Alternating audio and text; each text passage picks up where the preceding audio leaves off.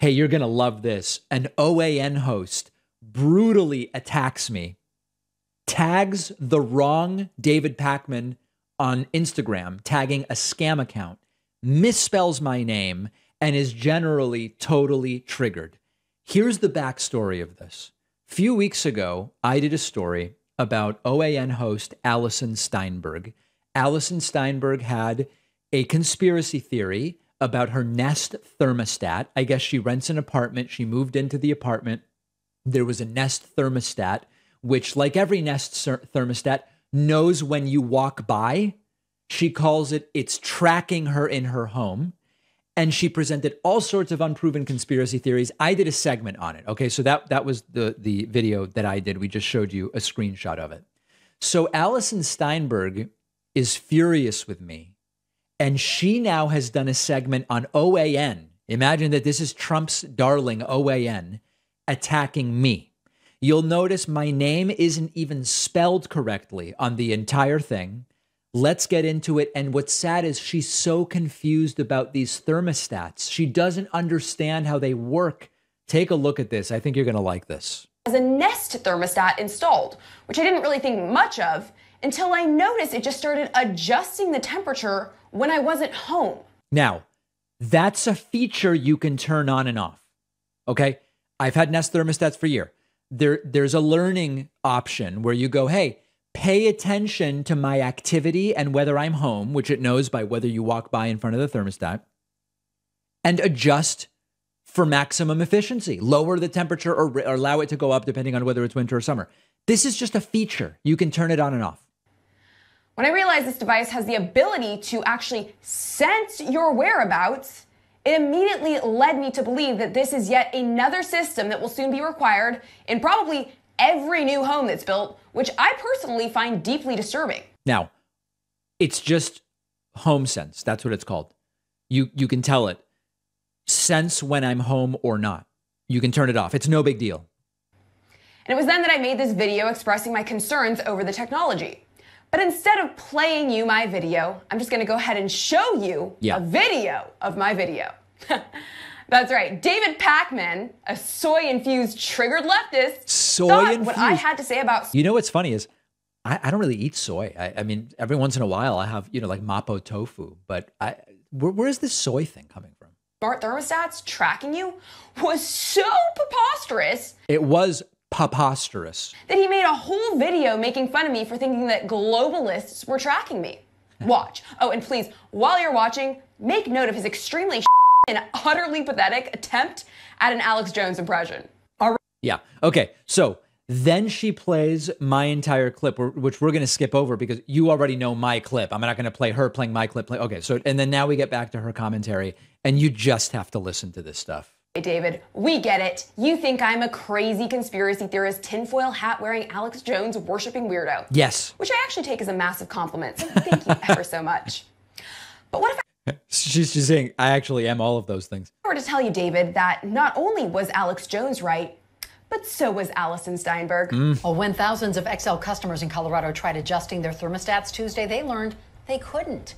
Denver 7 consumer investigator Jacqueline Allen talked with some of those customers. Jacqueline, they're upset they had no control over the temp in their own home. That's right. And, Excel is calling this a rare energy emergency. And yes, they took over tens of thousands of smart thermostats here in Colorado. For the first time, there was nothing homeowners could do about it.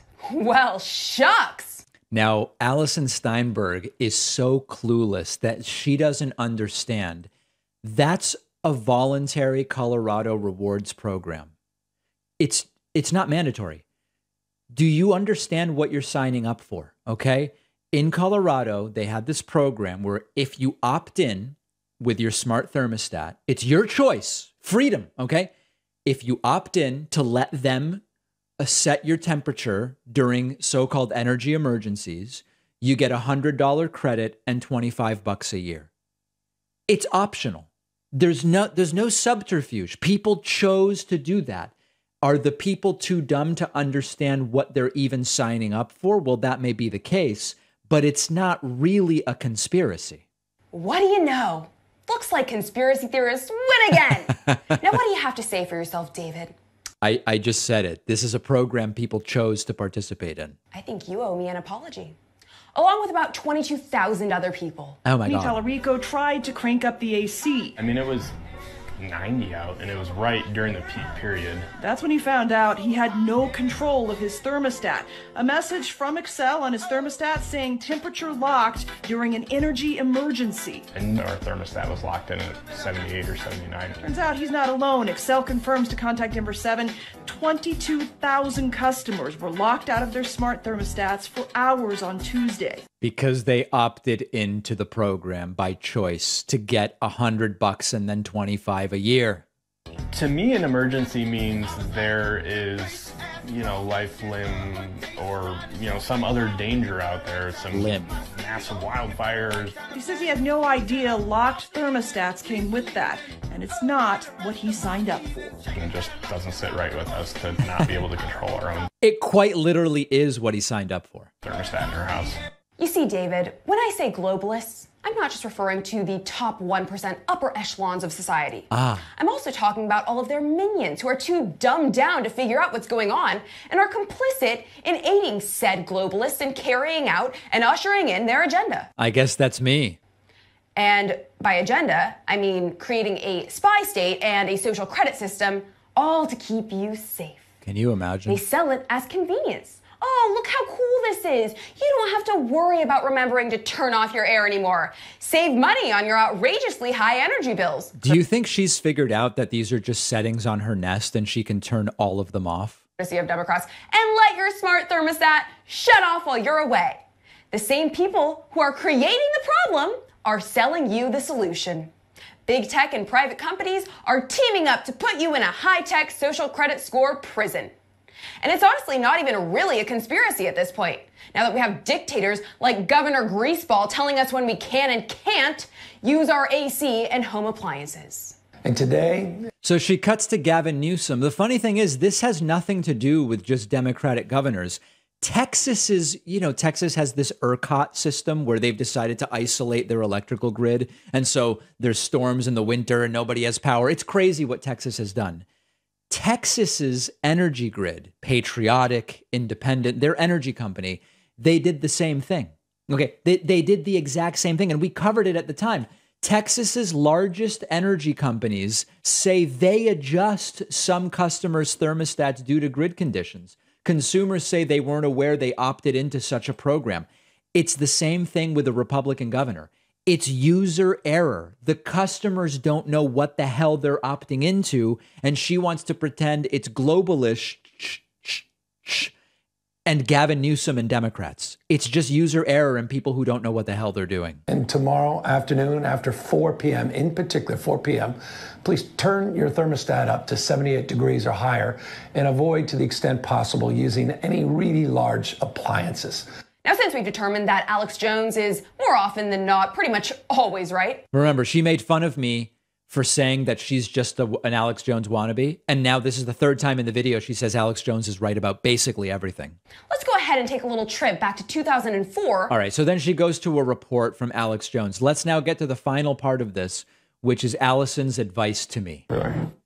Well, there you have it, folks. I don't know what more you need to see. They started cultivating this technology decades ago, and the creators are literally telling you exactly what they're doing. But sure, go ahead, David. Keep drinking your soy and getting your poison shots and believing everything the media tells you. Whatever you do, definitely don't question anything, ever. I'm questioning this. But if you do see this video, I would just like to make a couple of very small requests. One, please stop uploading my content so you can monetize it. I could say the same to you. I believe you owe me some cash now, along with your apology. And two, for the love of God, stop playing your pre-recorded sound bites impersonating Alex Jones, because quite frankly, they suck and you sound nothing like him. Ooh. If you're gonna make fun of someone, at least do a decent job. Okay. Oh, and last thing, your button-up sweater vests have got to go. I don't have any button-up sweater vests. I don't know what she's talking about. You're already affiliated with the party who's in support of maps. So I would hate for people to think that you're one of them. Just saying. So anyway, there is Alison Steinberg. And by the way, MAPS is like minor attracted persons. It's like a code word for pedophile, which is, it's sort of their playbook. Just call anybody you disagree with a pedophile. So extraordinarily interesting stuff. And one other little funny note, in her post, she tags an account called David Pakman Show Fan with no followers that she thinks is me. And she couldn't even tag. I mean, it's crazy. Every detail is crazy. She tagged a spam impersonation account of me when she uploaded this video. Scary stuff. We'll have this clip on our Instagram at David Pakman Show.